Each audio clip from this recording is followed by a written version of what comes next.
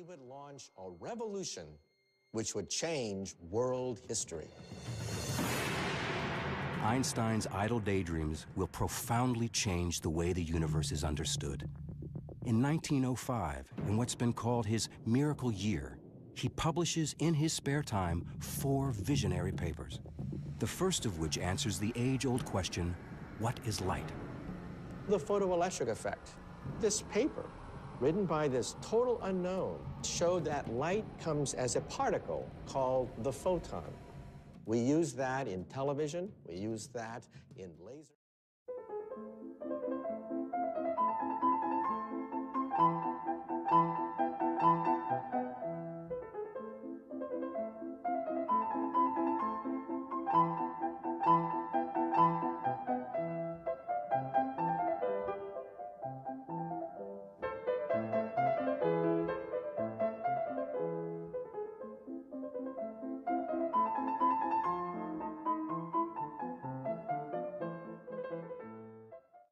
In another paper, the 26-year-old Einstein posits something we now take for granted, the existence of atoms.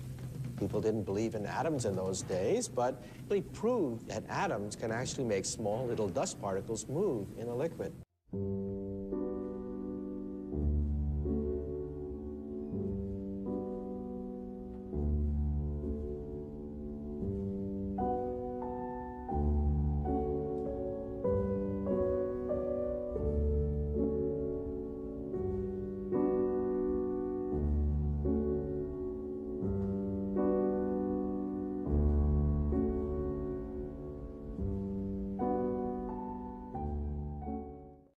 These papers would have been a remarkable career for any physicist, but Einstein is far from finished.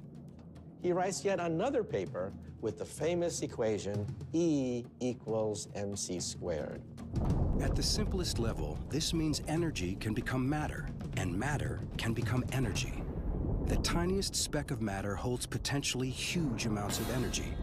Unleashing it requires a nuclear reaction, the sort going on constantly in the night sky. Ever since people began to look up in the heavens, they would say, what makes the stars shine? But it took Albert Einstein to answer the question.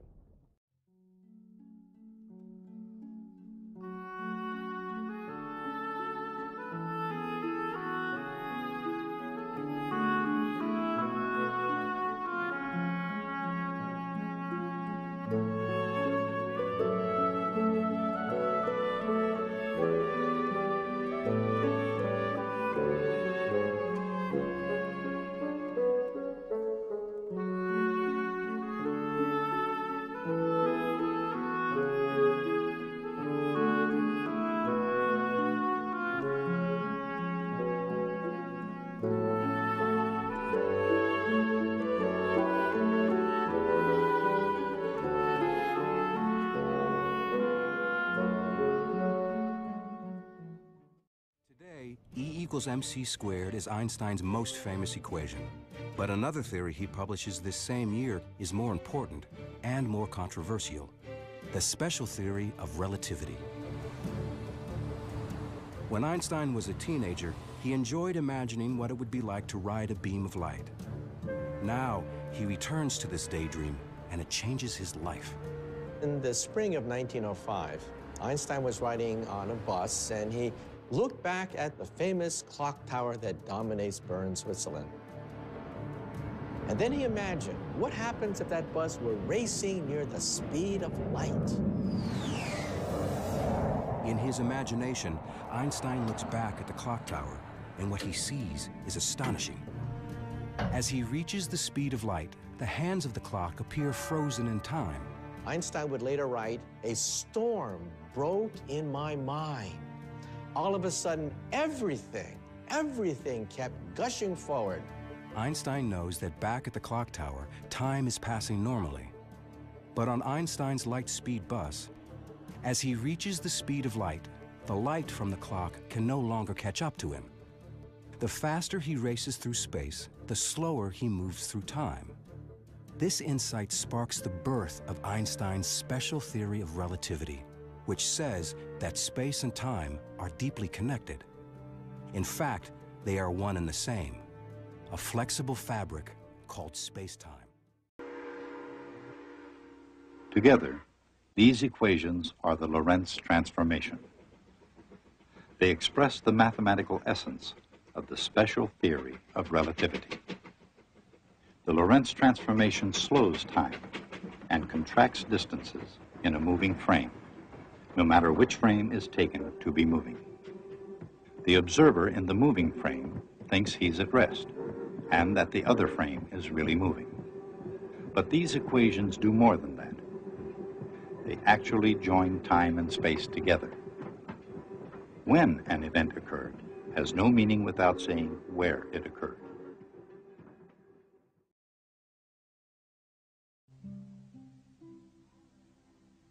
In Galilean relativity, the position of a point, x prime, in a moving frame is related to its coordinate in a fixed frame by x minus vt.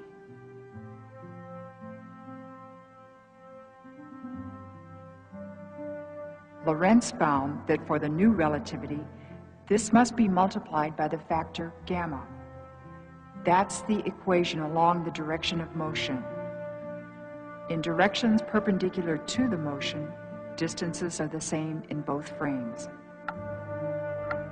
And as for time, although clocks can be synchronized in any one frame, their readings in another frame may depend on where they are.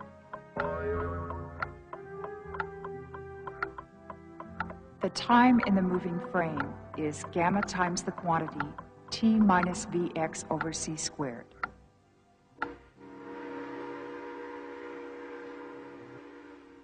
Together, these equations are the Lorentz transformation. They express the mathematical essence of the special theory of relativity.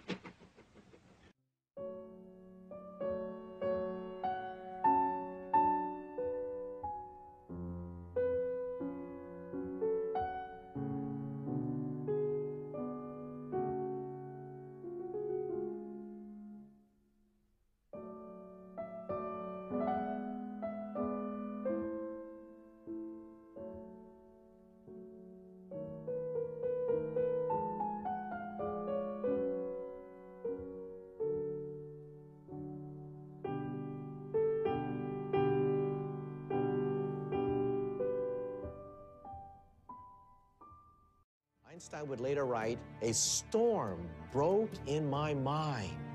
All of a sudden, everything kept gushing forward."